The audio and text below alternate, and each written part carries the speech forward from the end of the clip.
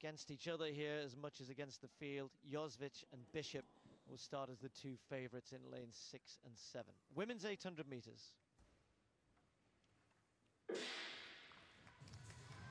Well, they've asked for a pretty quick pace here of 57 seconds for the first 2 laps, so expect them to go through in about 28 the first 200 metres, right on the outside.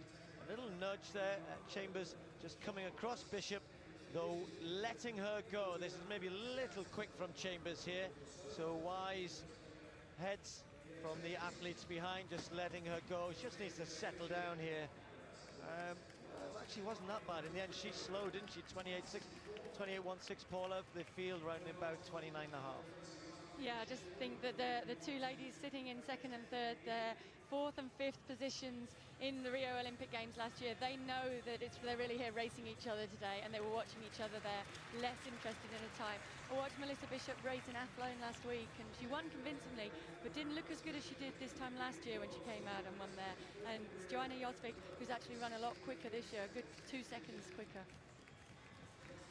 So Bishop is going to be left out in front here. Jóźwik, who is down in South Africa, where Shelayna OSKAN-CLARKE and Adele Tracy, part of the British middle distance squad, were training. We're watching the poles going really well, and Jóźwik was doing some pretty impressive work. But they're now being closed down by the rest of the field. Shelayna OSKAN-CLARKE now in 4th place. Yeah, Shelayna OSKAN-CLARKE has really committed well in this race so far. She allowed Lynn to move past her on the back straight, but she's now responded to that and is moving up. Adele Tracy moving through as well. They're both looking for that sub 2-3 clocking.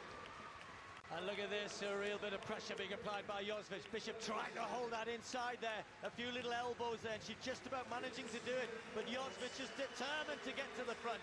Shelayna OSKAN-CLARKE running much better here, and she can have Melissa Bishop in her sights. But it's going to be the pole. Jóźwik pulling away from the rest. Lindh is finishing quickly as well. Bishop's legs are turning to jelly. And at the front, Jóźwik comes away for the win. It's going to be close to 2 minutes. Shelayna OSKAN-CLARKE takes second just about, and that will confirm her selection. Adele Tracy probably back in about 2.3.5, 2.4 again.